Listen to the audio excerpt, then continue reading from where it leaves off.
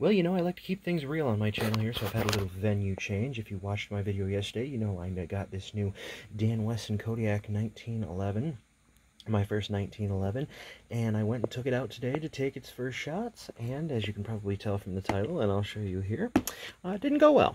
Did not go too well, but I'm going to keep keeping things real here. Took exactly one shot, lined up the sights, and blew out the front fiber optic sight on the literal first shot. Now, I'm not one of those people that says, oh man, I paid all that money for that, and that happened on the first shot, so now it's a piece of crap. No, it happens. I'm always one for giving a company a chance, but I do keep things real here, and I will keep you updated on what the response is. I've already sent them a warranty claim, or at least, hopefully they can point me in the right direction. From what I've heard from other people, apparently those front sight light pipes popping out like that, it's something that happens, and I've actually ordered some with my own money.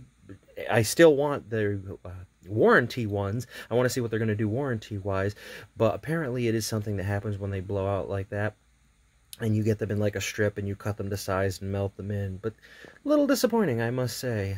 First 1911, first Wesson, oh, the best on the market, and one shot, and there goes the sight.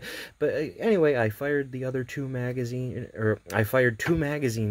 worth of ammo through, and I would say, and it was totally flawless, but that's also not even true. I did have a failure to feed on one of them, but that's just the way it is. That's where we are on the first range report with that. Oh, somebody's at my front door.